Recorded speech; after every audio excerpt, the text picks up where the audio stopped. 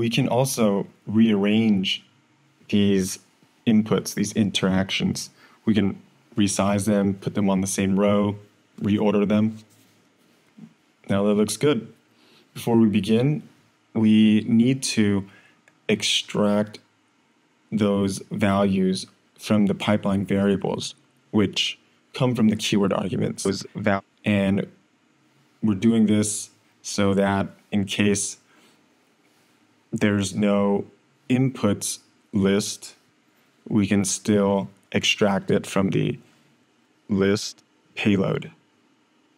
And this is useful if you have folks on your team who aren't technical and still want to interact with the model to extract value from the model's prediction. Oh, before we begin, we have to assign the variables.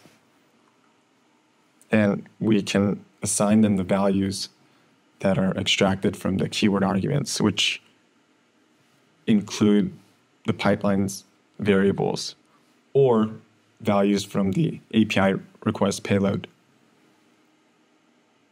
Great. Now let's fill in some values. Okay, 6. Let's run that. We get prediction of 12.5. Great. The original value was 11.5, so close. Let's try the other one.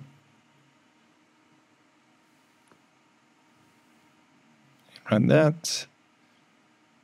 25, okay. That's close. Looks good.